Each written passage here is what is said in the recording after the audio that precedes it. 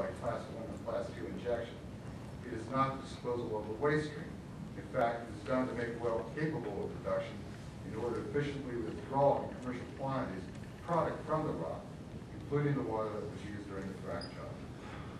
There have been anti-oil and gas organizations that have attempted to construct an argument that fracturing is the same thing as Class 2 injection of produced waters and should be regulated as such under Safe Drinking Water Act. That argument is an attempt to fit a square peg in a round hole, and it fails by virtue of the various definitions of the processes being discussed. Congress never had the intention of regulating the well stimulation process under Safe Drinking Water Act as a waste disposal process. In 2005, Congress clarified that view by simply stating in the 2005 Energy Policy Act that hydraulic fracturing, or storage gas injection for that matter, is not underground injection. Congress did not exempt the industry from the Safe Drinking Water Act as others claim. In fact, industry's produced water waste streams are specifically regulated as Class 2 injection and fully covered under Safe Drinking Water Act. There is no loophole. The language is definitional and straightforward. Nowhere does it say that the oil and gas industry and its activities that are relevant to the Act are exempted from Safe Drinking Water Act regulation. Some people are making allegations that radioactive waste are being injected into the ground. The radioactive waste reference are not what it would lead you to believe. Norm, or naturally occurring radioactive material, is part of everyday life. It even occurs in our bodies with radioactive potassium. You can find it in public drinking water, Brazil nut, peanut butter, or the air. If you have a granite kitchen tabletop, you have a norm issue.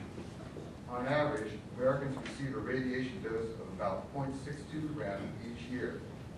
But if you're unfortunate enough to have dentures, they can add another 1,600 milligram to a person's exposure level. None of these levels are dangerous to human health.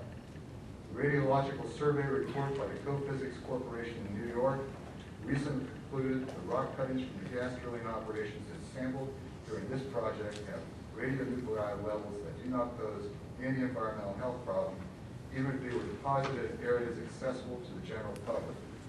Therefore, they are certainly acceptable for landfill disposal. The New York State Department of Environmental Conservation study titled Supplemental Generic Environmental Impact Statement on the Oil and Gas and Solution Mining Regulatory Program that was completed in September of last year stated that based upon current available information, it is anticipated that flowback water would not contain levels of norm of significance. The Ohio Department of Health has actually tested these waters and cuttings to determine if the levels of norm are dangerous to human health. All the produced water and cuttings tested fell below levels harmful to human health. There is no concern in regards to radiation from the disposal of produced waters and cuttings. Much concern has been voiced regarding the volume of produced waters from other states that's being injected into Ohio UIC wells. And in fact, the volume from such sources is notably increasing.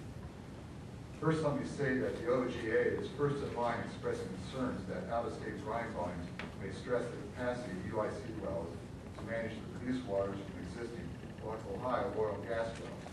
We believe that other states should work to develop solutions within their own states to manage issues related to their own industries. Ohio, just like other states, must accept produced water from other states because of the Dormant Commerce Clause, which is part of the Interstate Commerce Clause of the United States Constitution. The Dormant Commerce Clause prohibits a state from passing legislation that improperly burdens or discriminates against interstate commerce. The best example of the Dormant Commerce Clause goes back to Philadelphia versus New Jersey, in which the Supreme Court ordered New Jersey to accept waste, liquid or solid, from other states. This is not a state issue. We are federally obligated to accept waste from other states, be it solid waste like trash or liquid waste like produced water. The operation of oil and natural gas wells has been regulated since the 1920s with an increasing emphasis on environmental controls since the 1960s. This regulation has been and continues to be done effectively by the states, a reality that has been recognized by the Congress and by the EPA.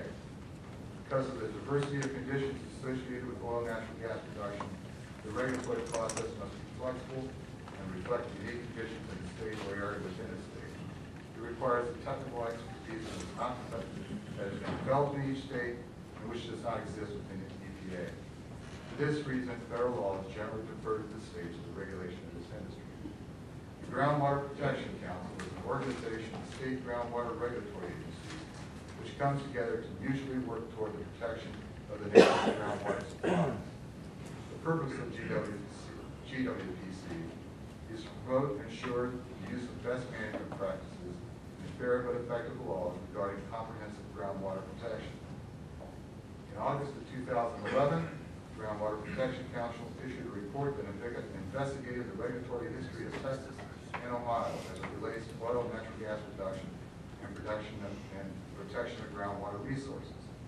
The report conclusively demonstrates that the state regulatory agencies within these states, both significant oil and gas producing states, have prioritized regulatory reforms and strategically applied resources to improve standards that reduce risks associated with state-specific compliance issues.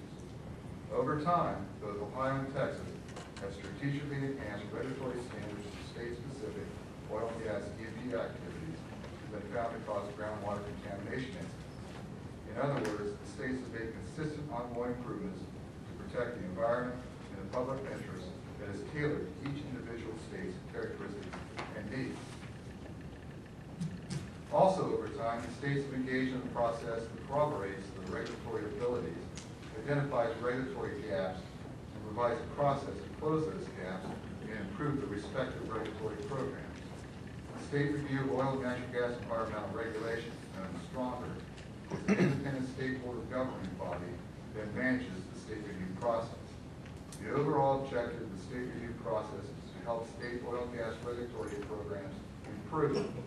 The key innovative aspect of the state review process are the teams made up of people representation from the environmental community, state regulators, and industry come together to conduct an authentic peer review critique of the state's regulatory program, benchmarking the program against a national set of guidelines that itemize the critical elements necessary to protect the public interest in the environment.